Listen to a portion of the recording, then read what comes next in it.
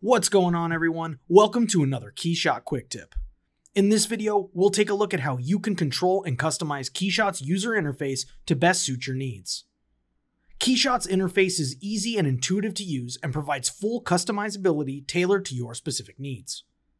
With the startup workspace open, you can interact with the ribbon located just above the real-time view and the toolbar located just below. By right-clicking the bottom toolbar, you can choose between 3 icon sizes and toggle text on and off in the same manner you would the ribbon at the top.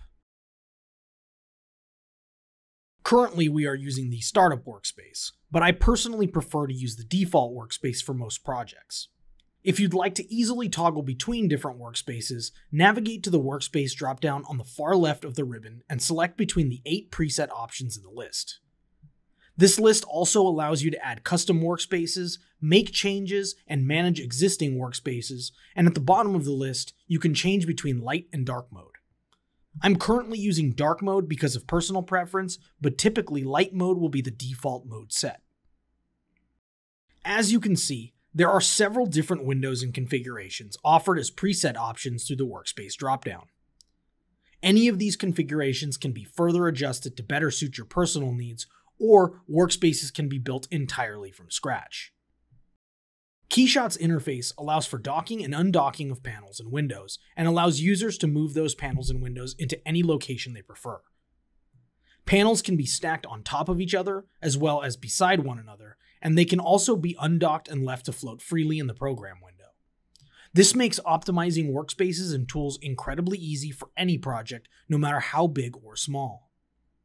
If you've created a workspace that you're particularly partial to, go to the Workspace dropdown, select Add, and name your new workspace. Once added, it can then be accessed in the Workspace dropdown just like all existing preset options. If, on the other hand, you wanted to delete a workspace, you would open the Workspace Manager, select the desired workspace, and click on the trash can icon.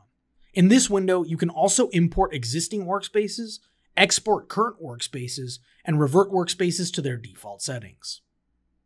KeyShot workspaces are highly individualistic, and what works for one person may not be the best solution for another. I highly recommend taking the time to explore the different workspaces and windows available in each, and figure out which configurations help make your experience as efficient and hassle-free as possible.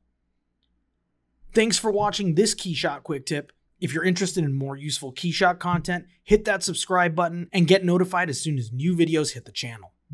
Don't forget to let us know your thoughts on this tutorial in the comment section below, and if you found this video useful, give it a like and share it with your friends.